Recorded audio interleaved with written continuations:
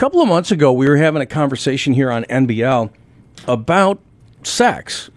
And the reason I brought it up is because it occurred to me that there's an awful lot of, obviously, conversation about sex in like the public schools where they're teaching kids all kinds of stuff that parents may even be unaware of that's troublesome.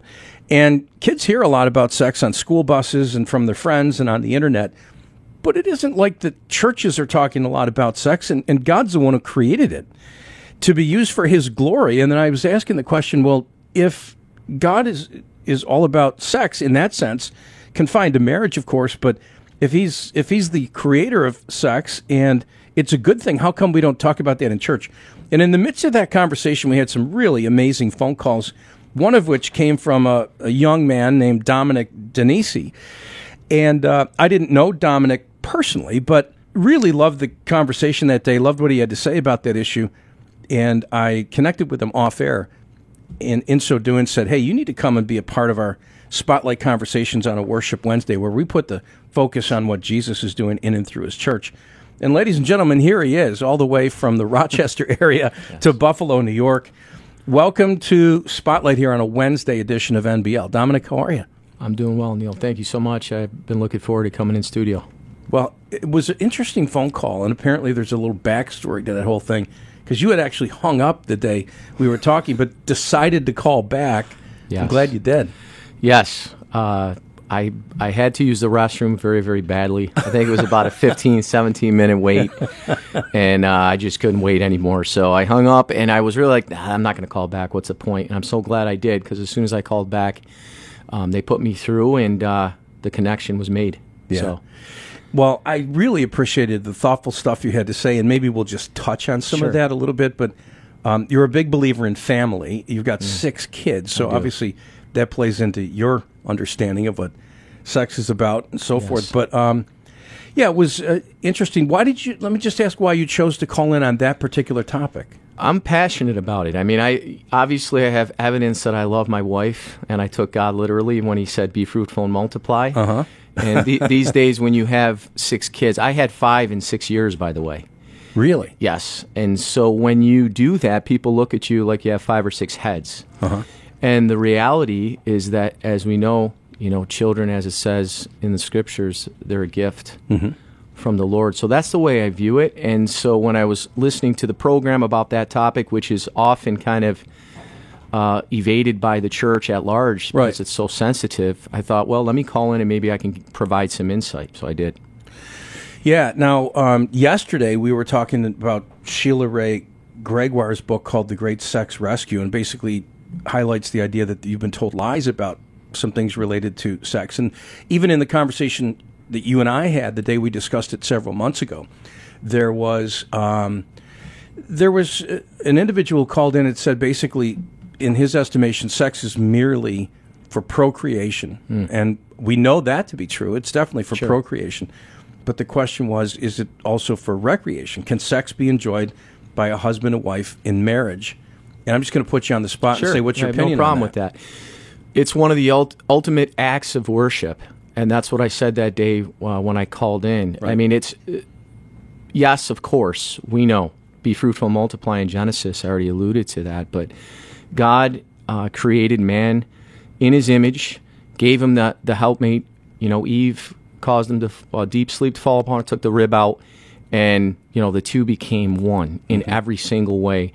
And marriage, as I've discovered now, being married for going on 19 years with our 6 children, sex is one of the critical aspects of your marriage that sometimes gets lost in the busyness and the progression of life. So if it was just for procreation, I'd probably be a bit frustrated, to be honest with you, as a male and as a married man. But thankfully, I'm not. I still am very passionate about my wife in every single way. That includes physically. And I try to be open with her about the area of intimacy so she understands what my needs are. And I have to be sensitive to her as well. Obviously, we're wired differently, right? I mean, I was thinking about this illustration a while back. They say that men are microwaves and women are like ovens, and I think that's true when it comes to intimacy. But certainly pleasure, sometimes, Neil, to be very transparent with you, I'll just be thanking God. before, my wife and I may engage in intimacy. I'll just, not verbally out loud, Right. I don't, but my wife and I, we've actually prayed before engaging in intimacy, those type of things. It is a beautiful, guiltless act of worship when done within the sanctity of the undefiled marriage bed. A couple of things, as long as we're talking about it. I get the impression that you think it's an area to be paid attention to. Absolutely. To be nurtured and developed in a marriage, right? No question about it. I'm officiating a marriage of a very, very dear friend coming up. And whenever we do counseling, marital counseling, when my wife and I meet with the couple, we talk about the big four. And one of those big four areas is intimacy. And it has to be addressed because inevitably, and as a married man for quite some time, you're going to have issues. There's going to be peaks and valleys in that area. And that's an area that I have seen personally as a minister that people have allowed to suffer. And you could just be drifting apart. And meanwhile, Satan has an opportunity to have a foothold, particularly on the male. Right. So then you alluded to this earlier, and of course, it was the reason we had the conversation in the first place a couple months ago. Why is it so ignored in the church? It's such a sensitive topic, and the reality is that the enemy and the world they've tried to steal it. What wasn't meant, we know in the scripture it says in Genesis, right, that what was meant for evil, God used for good. And if the church started to talk a little bit more about it, I think it would help equip people and understand it, obviously from a biblical standpoint.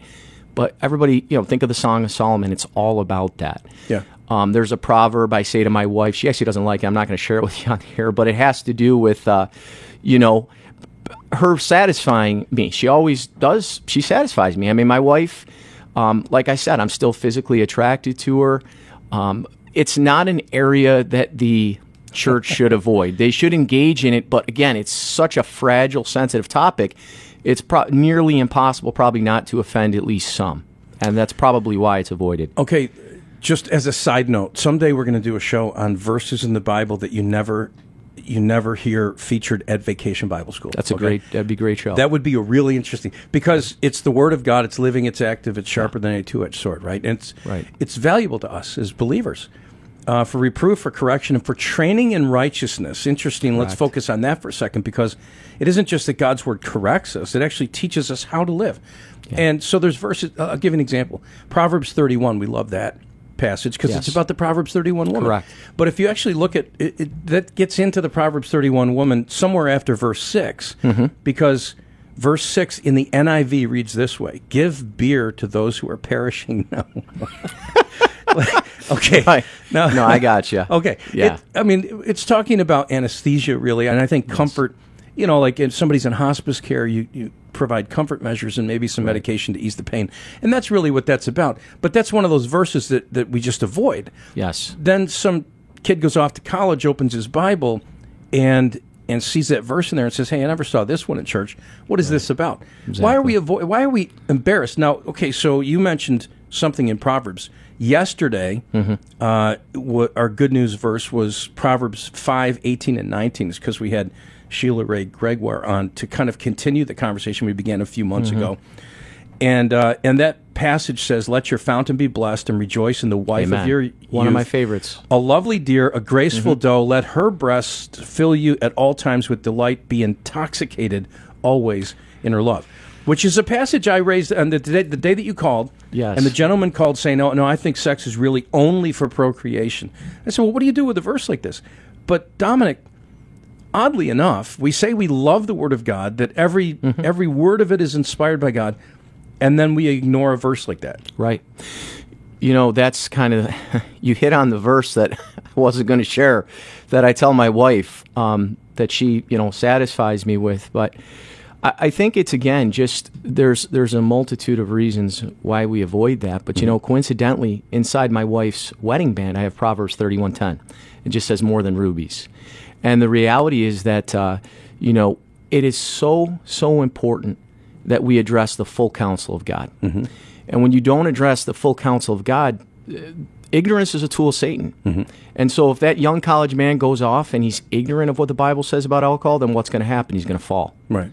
And so I think the full counsel is important. You can't avoid things like the passage in Proverbs or Song of Solomon. And when you approach it, you should be approaching it in a biblical worldview and in a proper context where you say, look, this is what the Lord has waiting for you. I have this phrase, patience pays, because patience is a fruit of the Spirit. And I found every time I wait when I'm supposed to, I'm rewarded. And every time I'm impatient, then I suffer the consequences of that impatience.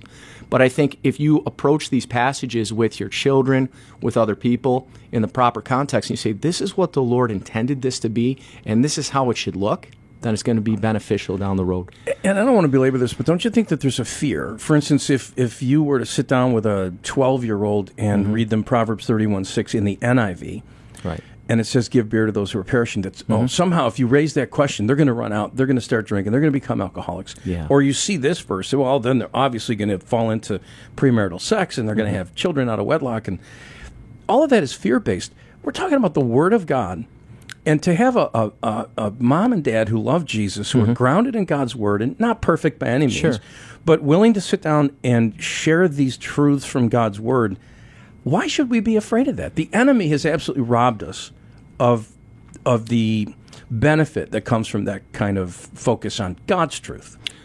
Fear. Again, another, the fear of man brings a snare, right? The scriptures tell us as well. And fear and faith are polar opposites.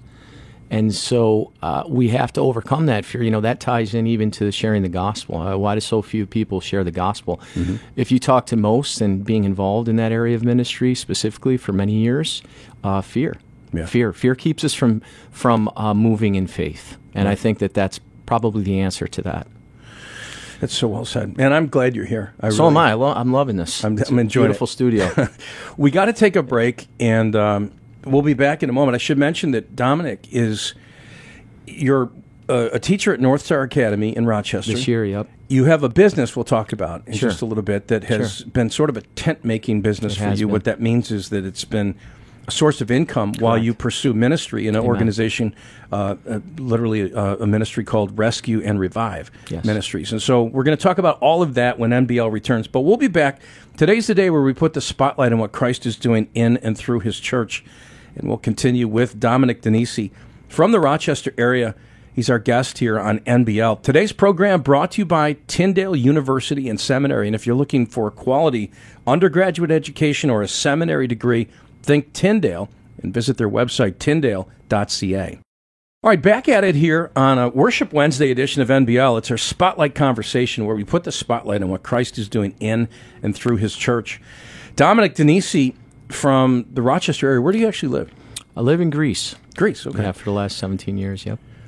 He's joining us here to talk about God's work in his life and in his ministry, and the reason we do that is because we want you to be encouraged to know that God loves you.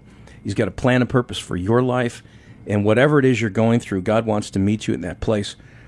Dominic is somebody that called our radio show a couple of months ago, and we kind of clicked on the air, and I said, if I get a chance, I want to have you in for a conversation. It was at that point you told me that you have your own radio show, which I didn't know. So tell us about that. Yeah, that's one of the branches of Rescue and Revive Ministries. Rescue and Revive Ministries started in August 2018, and we actually had, I think, 5 branches at the time, and I kept praying, I know we need one more, there's one more, and patience paid. I waited, and I was having a conversation with another Christian brother in a Dunkin' Donuts, and a gentleman overheard me and said, "Are you guys Christians?" I said, "Yeah," and gave me his card. Again, I was patient. I waited. I said, if this is the Lord, I'm not going to pursue this. He calls me one day. We get together. He connects me with the producers of, or the owner of WYSL in Avon. Next thing you know, we're signing a contract. We have the Rescue and Revive Gospel Show. Really? Yeah. Yep. So what are the 5 branches? Well, now it's 6 or 7, okay. really. It's growing? Yes. Yeah. So rescueandrevive.org is a website, but we have the local. We have 2 local outreaches at the Open Door Mission every 3rd Friday, and then Monroe Ave Street Outreach every 2nd Saturday at 8 p.m. And then we have the radio program, of course. And then we have our crusades, which started even before the ministry. I started the Rescue and Revive crusades throughout the Northeast and beyond to college campuses and the marketplaces back in 2016. So we're about to embark on our 6th one coming up in September. We just started our international branch. So we just got back from Kenya, just had a Kenya night. lot of great work for the Lord. Kenya. It's a long way from Rochester. It's a very long way, and it's an amazing story that would take a long time to tell, but we just posted the 10-minute professionally made video that kind of tells the story on our website. And rescueandrevive.org. Rescueandrevive.org, and then we also do an equipping course that we taught not too long ago, Proclamation and Conversation Evangelism course. So we actually did it in a one-day format. We had a gentleman flying from California for it, which blew me away. We had people come in from Albany, 4 hours away, a couple from Clifton Springs, which is now connected with the ministry. So those are kind of the branches to the trunk, which is the gospel of Jesus Christ. Okay, so that's a hard thing, I would think, to describe. Somebody stops you and says, hey, what do you do? I'm a pastor, I'm a missionary, I'm a radio host. Yep. No, this is what I say to people. I say it's a mobile gospel ministry, or it's kind of like a church on wheels. That's what I tell people in the short, because that's really what it is. So, all right, I want to ask how you got called to that, but first, how did you meet Jesus? Because that's where it all began. That's a great question. You know, May 1st, 1988, I was a Catholic. If my first name is Domenico, which I'll go by Dominic or Dom to make it easy on people. And in fact, coming in, this gentleman says he heard me say my name was Dominic. He goes, that's my name. I said, no, it's not. It's Domenico. He goes, you're right. Actually, it is. But basically, the reason I say that is I'm Italian. My father's from Italy, moved over here when he was 27 years old. My mother, Italian descent. If you're Italian, you inherit Catholicism. And I was Catholic all the way up until May 1st, 1988, when I wept like a little baby in the back of Resurrection Bible Church, where I received Jesus Christ as my Lord and Savior. From that point forward, you know, I did the prodigal son thing around 16, started with a girl. It lasted for about a decade. I was in the pig pen, and then just like the prodigal son, I came to myself. I realized that, number one, my Heavenly Father never left me. Number two, he was waiting for me with open arms.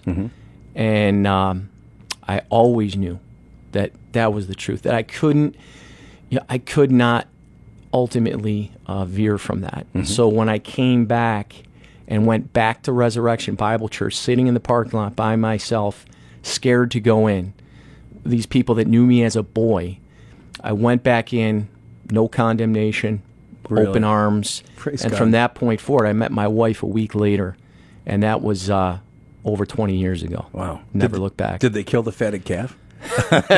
Felt that way to me in my spirit. So in 1988, what was a good little Catholic guy like you doing in the back of Resurrection Church? Well, no, I went with my mother. My mother converted, and my mother actually just passed away when I was in Kenya, actually. I'm sorry to It's hear okay. that. She had Alzheimer's for a long time, 20 years. But she converted from Catholicism through our my aunt, my great aunt now, my late great aunt, who was from Italy as well. We used to go there in the summer, and they used to go to Assembly of God, and that's where the seeds were planted. And eventually, my mother converted, and that led me to convert probably a year or so after. What was it about what she heard that didn't square with what she had previously believed? You know, that's a great question, Neil. I can't tell you the one exact thing. I know that she had good friends that were strong Catholics. I think after a while, you come to a realization that, and this is what I ask people. I say, when I share my faith often with people, I'll say, do you really think Jesus Christ was brutally crushed? Do you think his back was shredded open, a crown of thorns put on his head, so you could be religious, to just go through the motions, or so you can enter into a covenant relationship with him? And I think that was probably illuminated to my mother. So you came to Christ in 88, ran from God for a while, as most young people do, came to your senses. How old were you when that happened? 25, 26. Okay, met your wife shortly thereafter. Right after. And she was a believer? She was in the exact same spot I was. Really? Exact same spot. In fact, we were on our first date. We were getting ready to go out to eat, and I said, I'm just going to tell her who I am. And I was telling her, I'm a born-again Christian. She was blown away. She's like, I can't believe this. I go, what, you are too? She's like, yes. And we were just in the exact same spot, just coming back. Think maybe God had a plan in mind? I believe so. Okay. I believe so. So everything just came together, and all glory to God. Ecclesiastes 9:9. I remember sitting outside of the mall praying about, if this is really the woman for me, right? And Ecclesiastes 9:9, your wife is your portion in this life. And that was the confirmation of God's word to say, yes, this is the one. And I felt like the Lord said, if you marry this woman, you will be blessed the rest of your days, and that's been true. She is an amazing Proverbs 31 woman, in spite of my shortcomings, failures, and everything else. And now we're going to have her join us live on the air to highlight what some of those are. No, I'm just kidding. Oh, I was going to say, my wife, she runs from any type of spotlight. You say spotlight, the name of the show, she'll run. Oh, that's when the show likes gets being really behind good, man. Yeah. That's amazing. So how precious that God brought the two of you together. And by the way, you quoted the Bible verse, or a portion of the Bible verse that's from what? Proverbs 31. That's Yes. Proverbs more than 31:10. rubies, you said? Yes. Yep. On the inside of the marriage, the wedding band? Yes. Yep. I'm wondering how many guys are listening that maybe at the time put a Bible verse inside their wife's wedding ring that could still quote it today. That'd be amazing. It Yeah. says something. Inside mine, she put, Lord, help me. No, I'm just kidding. No. It was like a plea for Yeah, help. no, it says, blessed. In fact, I'd have to read it, but blessed to be yours today and forever. Something like that. I don't know. Yeah. Amazing. So you've been married about 19 years, 6 kids. 6 kids. Yeah, 6 children. Yep. And 5 right off the bat. Like 5 and 6 years. That's what I tell people. I love my wife. You know, the questions I'll get is it all one woman? Yes. You know, are you Mormon? Are you Catholic? Those type of questions. But the reality is that, you know, I just felt like it was in God's hands until the last one we found out almost 6 years later. Then I waved the white flag. a little bit of a surprise Yeah, there. I waved the white flag. I said, Lord, I really, because, and you know, a pastor friend of mine said something that was very, very wise and profound one time. 5 children, great man of God, has really raised his children in the fear and admonition of the Lord. And he's like, you know what? I'd love to have 100 children, but I look at it as a sacrifice for the ministry. He's a full-time pastor. Every child that you have puts more weight on the bar, so to speak, to use weightlifting terminology. And I'm just being in the ministry, having a small business, all this, you know, I'm going to be, if the Lord grants me 2 more months, I'll be 46 years old. I just am at my maximum. Just can't put any more weight on the bar, you know, or else I'll drop a plate. So Don't want to drop a plate. no. Well, we've got way more to talk about here. Dominic Danesi, our guest, and he is host of a radio show called Rescue and Revive that airs Sundays on WYSL, 1040 AM, 92.1 FM, 95.5 FM in the Avon, Rochester area. And I want to encourage you to check it out. But you can also see his website, rescueandrevive.org, for more information on his life and his ministry. But I want to dig into that part, find out not just why God called you into relationship with him, but what he called you to do. And that's really at the crux of our conversation from this point forward. So we'll be back in just a moment with Dominic Danesi on NBL, and I invite you to stick around. There's a lot more to come. Today's program is brought to you by the personal injury lawyer, Joseph Zayuna. Let's get back to it, and thank you for listening, those of you who are tuned in across western New York State or southwestern, I should say southern Ontario, from the Fort Erie area all the way east, Toronto, beyond Oshawa, all of it. Thanks for tuning in. Dominic Danesi is our guest here on NBL, and he's a guy who wears a lot of different hats. And you mentioned about not wanting more weight than you can bear on the bar of life, meaning as a dad and a husband and so forth. But you also are part of a ministry that is multifaceted. Yes. So, I mean, now including trips to Kenya, you got a radio show, you're doing street outreach. How do you keep all that straight? Yeah, well, number one, right? Paul the Apostle said, I am what I am by the grace of God. So all glory to God for everything. And you have to be mindful of when to say no. And I've had to learn that the hard way. I'd like to believe that I've grown as a father and as a husband. I believe my wife would attest to that. And so I've learned over the years what to say yes to and what to say no to. That's not easy. No, it isn't. But sometimes, my wife will sometimes say, well, if you're not leading it or whatever the case, you don't go to it. The reality is I don't have a lot of bandwidth left in what I'm trying to build here for the glory of God.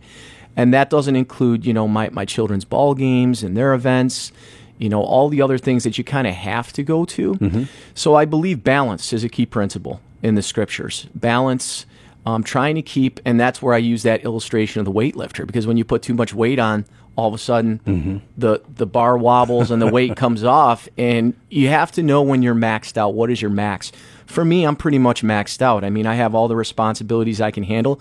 And in fact, there's other things I do I'm trying not to do. You know, when I need to fill gaps, I'll Uber drive or I'll do things like that. And I'm trying to take those things and let go of those. I really want to focus on, you know, the work of the ministry and, you know, my small tent making business. And so therefore I can also manage my family, which can be challenging. You know, as you know, with all the responsibilities in a large family, you have to always be mindful and prayerful of those things. You know the name Chuck Swindoll? Yes. Okay. He's obviously incredible Bible teacher, and he's been on our radio station for decades. Yes. He's been in ministry now well over 50 years, but I actually interviewed him right around the time of his 25th anniversary of ministry. And I said, Chuck, you've been on the air for years. You've been in ministry 25 years. What's the most important thing God ever taught you? You know what he said? What's that? Balance. Amen. Well, praise God. If Chuck said that, I feel good about that answer. Yeah. And I don't know if you've ever been in a gym when, you know, when a plate did fall off one side of the bar, especially if you're bench pressing, all of a sudden the bar starts rotating back and forth as plates drop off each side. It's really not a comfortable place to be. Yes. Been there, done that. But so then I'm picking up that as a minister of the gospel of Jesus Christ involved in Rescue and Revive Ministries, which you founded, is that right? Yep. So that's a donor-supported ministry. It is. So you're out, I mean, other than the fact that you have a small tent-making business, which we can touch on, but you're walking by faith. Amen. Yeah, I have been for a long time. And, you know, back in 2004, I started in the ministry teaching 7- and 8-year-olds. At that time, it was my home fellowship, Koinonia Fellowship. I had no idea what was going to happen the next 16. My desire was just to be a phys ed teacher, coach varsity basketball, and then God changed everything.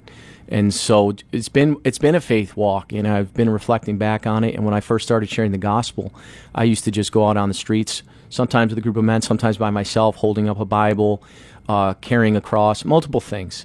And then God just giving the increase as you continue to walk by faith. Because one thing I've learned is this: if it's not built by faith, then it's not of God. So you have to walk by faith, not by sight. And I think maybe that's where people maybe err a little bit. Right. You know, they just say they don't have enough faith. You coach girls basketball? Yeah.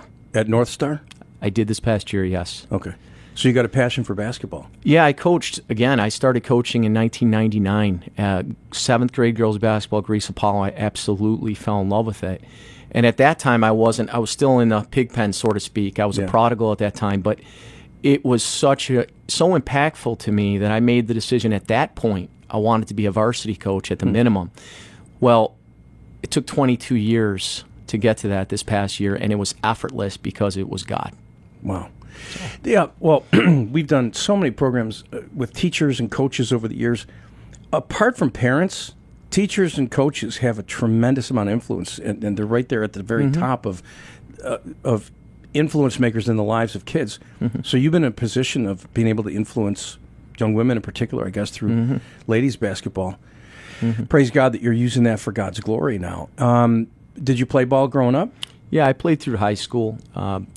Maybe I could have sat a bench for a junior college team. Maybe. I mean, I like to say I was decent, you know, but yes, I played from the time I was in 5th grade all the way through high school. I bet you can thump the rock, bro. That's what I'm thinking. Not anymore. The only thing I could thump right now is probably, you know, my calf muscle or something like that. Because when I was on staff and leading Awana, we would play pickup after with the kids and the parents. And I even then pulled my calf muscle a couple times, and that's when I officially you know what, I'm just going to play golf. That's it, and walk.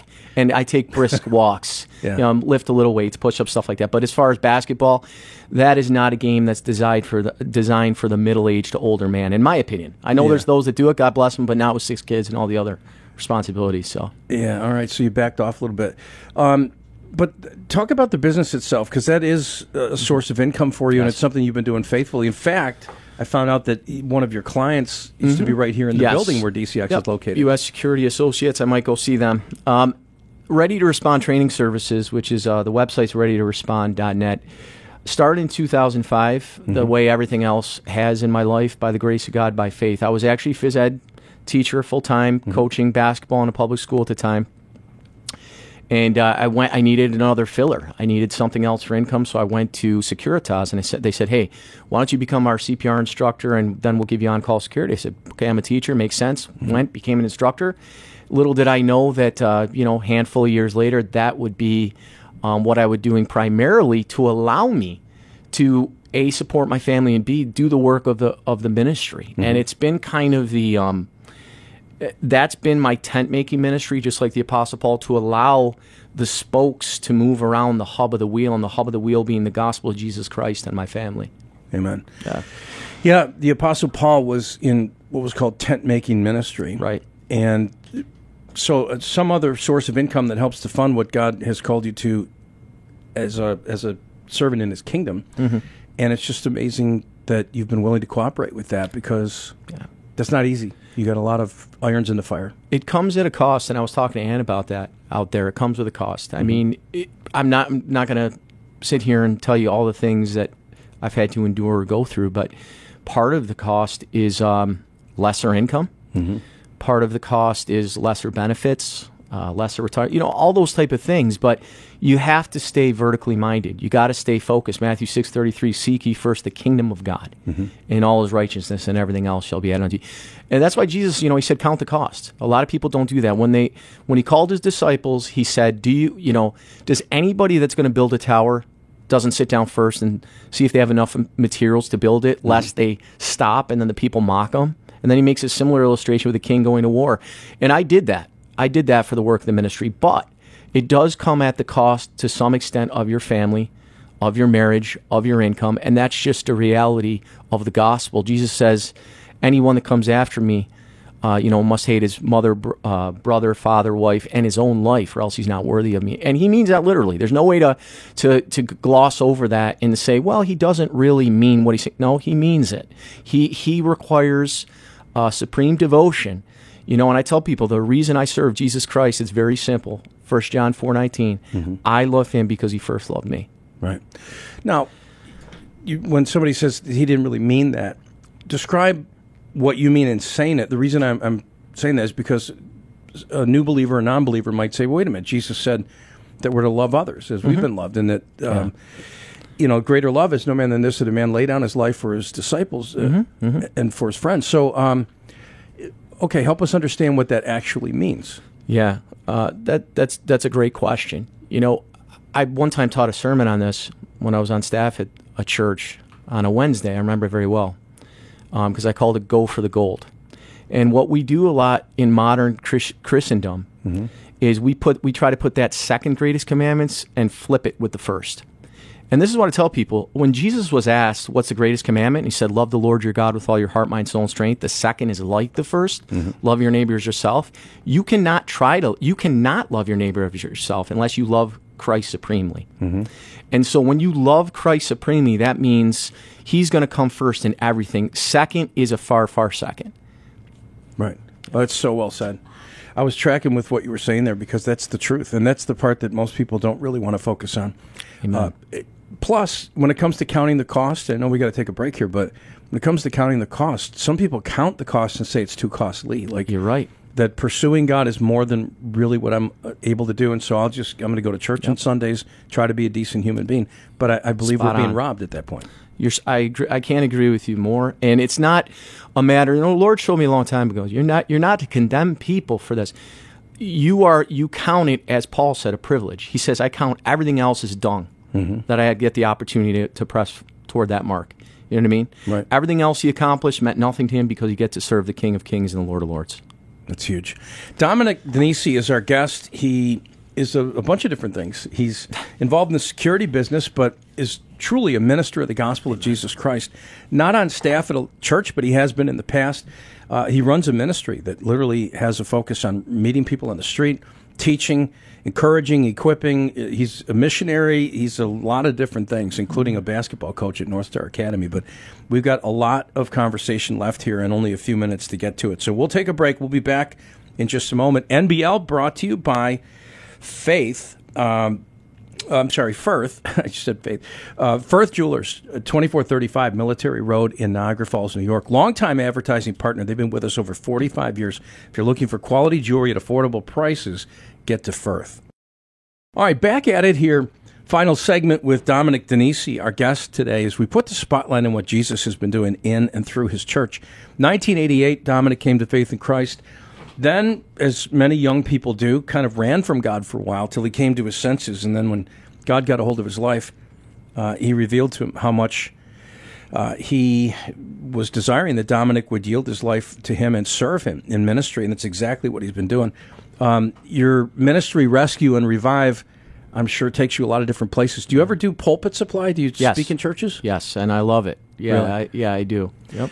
Now, I sense that you've got a pastor's heart, but you're not in pastoral ministry, although you were for a time. So explain that. Yeah, it's we were talking about that. You yourself can relate to that. Being a pastor on staff for 8 years. What I realize is this: pastor means shepherd. And I saw this one other evangelist. His brochure said, "An evangelist with a shepherd's heart," and that would kind of fit the bill for me, so to speak. Obviously, I love people. I love God's church, but I have to be moving. The Lord's called me to start works, to lay foundational things, to build, to equip others, and my call is more to the kingdom than the tribe. And when I say that, tribes are fine. Most people are part of a tribe. They're a Baptist, they're a Nazarene, they're Pentecostal. But what I tell people about Rescue and Revive Ministries is that it's always kingdom over tribe. And so for me, I love all those people, those denominations I just talked about, and I appreciate all their differences. But I need to be about the kingdom of God and not just about one specific tribe. Has that always been your heart, or did you arrive at that place? I think about 12 or 13 years ago, God kind of gave me the revelation of that. And I realized being on staff of the church, when I was on staff of the church, Koinonia Fellowship, I learned so much. And one of the things I thought being an evangelist, being a pastor, very similar. It's really not. There's similarities, but it's very, very different in the sense that you need to be married to that church if you're pastoring it, and I need to be married to the kingdom of God. And so along the way, God revealed to me, I can tell you this, never one day do I have any unrest about Rescue and Revive Ministries. I know how it started. I know I'm smack dab in the center of God's will by His grace. So it's about building the kingdom, but what's the short version? Like if you're on an elevator and somebody says, "Tell me about Rescue and Revive Ministries." Yeah. You've got the radio show and you're doing mission outreach and you're on the streets, but how do you describe it? Again, I'll just say that it's a gospel-oriented ministry. It's a church on wheels. It's a parachurch ministry. It depends on who it is. I try to be sensitive to who I'm talking to. Obviously, I can't explain it all in 2 minutes, but I focus on the gospel. Right. And just explain to them, hey, it has multiple branches to it, but it all centers on the Lord Jesus Christ. Do your wife and kids participate with you in ministry? To the extent that they can. My wife, we just had a Kenya night. My wife and kids were all there. They helped clean up. Everybody that was there for the most part knew them. My daughter, Selah, my 13-year-old, she has led worship. She's got a worship leader's heart. She's got a very good voice by God's grace. My sons have been out on Monroe Ave with me, street ministry, which they find very, very intriguing. I mean, they learn more there. I could tell you this. They learn more on the streets there than any church service can ever do. And that's no discredit to the church. I love the Church of Jesus Christ. But they have seen more spiritually and learned more than any church service could ever give them. How come? Why is it? They have seen spiritual warfare. They've seen manifestations of demons. They've seen people yelling, screaming. They've seen their father and other people, how they're to react to that. They have just witnessed, and they've witnessed lots of good as well. They've seen people in tears after being prayed for. They've given food. I mean, it's my wife came out. My wife came out 1 week, because Monroe Ave, it's hot spot spiritually at that time. She came out one night, and I was so blessed because she got a taste of what's out there. And that particular night, we had a man literally crying out on his hands and knees. What I believe demons were being released from him. And we had another gentleman at the end of the night who was being ministered to in tears, and then it was like a switch just flipped. And he had conveniently mentioned that, he had a gun on him and that he could always pull it out. And that's when I motioned my wife to get out of there. And, God obviously protected us, but it is a seminary in one night, basically. So. Eyes are open to what spiritual warfare is about and the power of God to overcome. So let me throw something out there and get you to respond. Because I do believe I mean, for somebody like you, to a large degree, you're living on the edge. You're living by faith, and you're putting yourself in a place where God can use you. That's kind of atypical. This is, not what we normally think about when we think of Christianity. We think of, parachurch ministries or churches being the be-all, end-all. You're kind of everything rolled into one. But where I'm going with this, I've had people say to me over the years, I just don't see God at work in my life. I don't really see him doing amazing things. And I have a theory on this. First of all, let me mention, Henry Blackaby wrote the book Experiencing God, and there's an entire curriculum that goes with it. But his basic premise is that God is always at work around us, and he invites us to join him in his work. So instead of waking up in the morning saying, well, what can I do to accomplish something for God's kingdom? To ask the question, Lord, I know that you're at work around me. I may not exactly see it, but would you bring it to my attention so I can obey you and pursue you in whatever it is you're doing in my life, in my family, in my community, and I will get personally involved in what you show me to do. Okay, so when I was on staff at a local church here, we did outreach every Wednesday night, and we were, at one point we had 20 teams of 3 people going out into the community, 60 people just going to visit shut-ins and people who had visited the church previously, or, just knocking on doors and bringing cinnamon bread and whatever, just kind of trying to love on people and get to know them. And what I learned there is if you knock on somebody's door and you ask them how they're doing, you're going to hear stuff you didn't expect. And in that moment, you have a choice to make. Lord, what are you showing me about this thing? Classic example, and I've used it several times, so if you're a regular listener, you've heard it before, but I remember standing in front of someone at a door, and they said, oh, we're doing quite well, but we got some bad news. Well, what was that? We're going to have to move, and by the end of the month, we got to be out of this place. That's this coming weekend. Problem is, my husband's sick. My kids are living in other states and stuff. We have no one to help us move this weekend. Silence.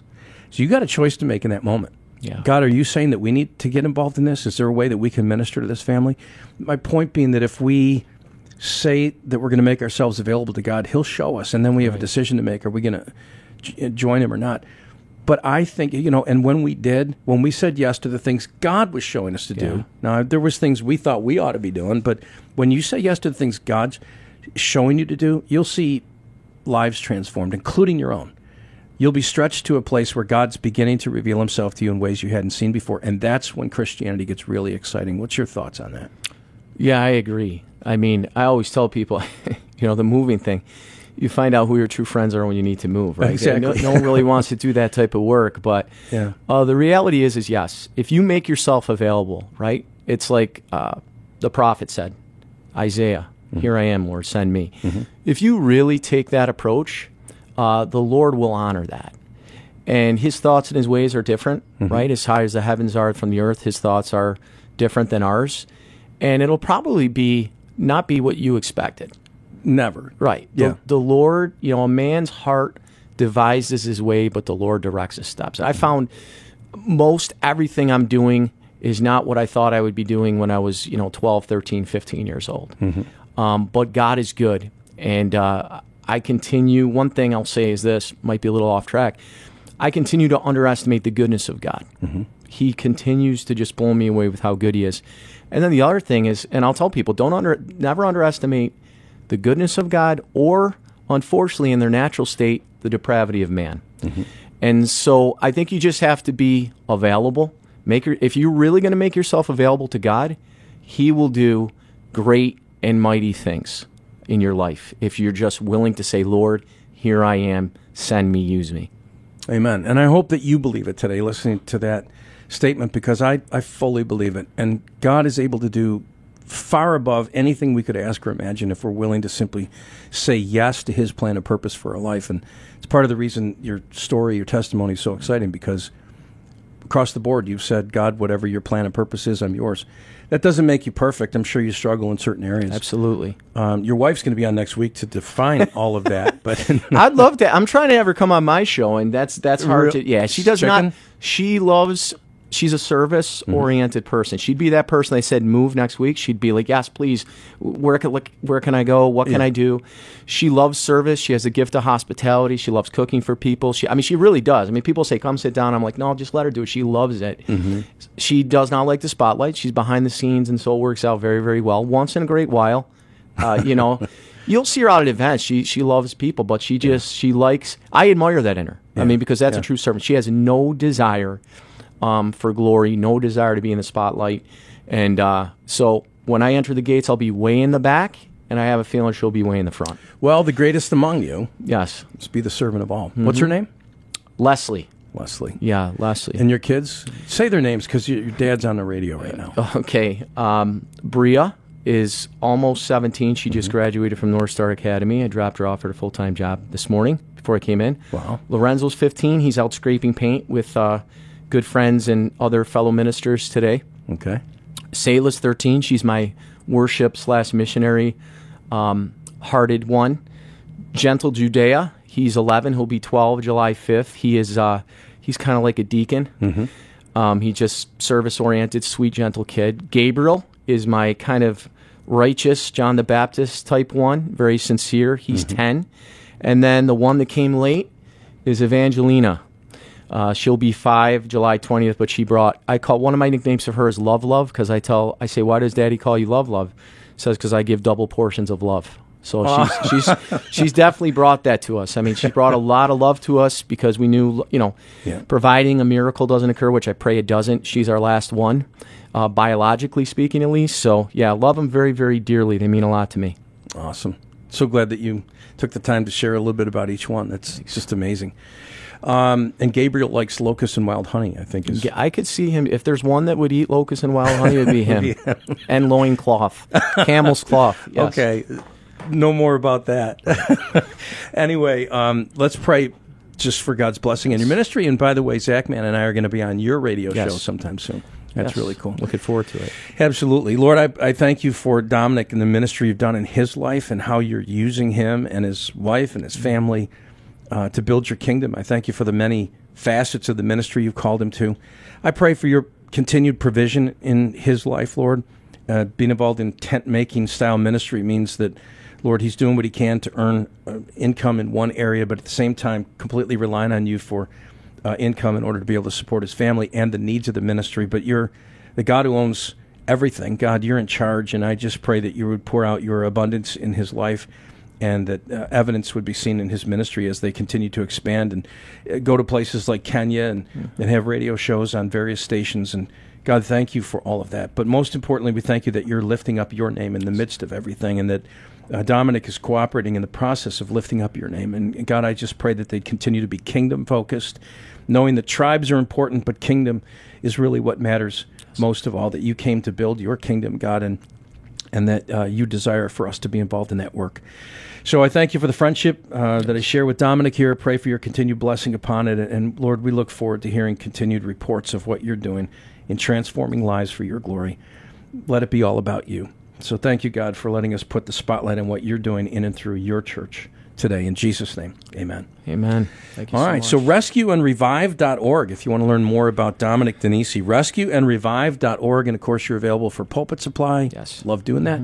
So anything else you want to know, check out rescueandrevive.org. We'll be back with more of NBL. Thanks for being with us. We'll be thank back you so much. right after this from our friends at Cornerstone Bookshop in North York, Ontario. And yes, following the lockdown in Southern Ontario, Cornerstone is open.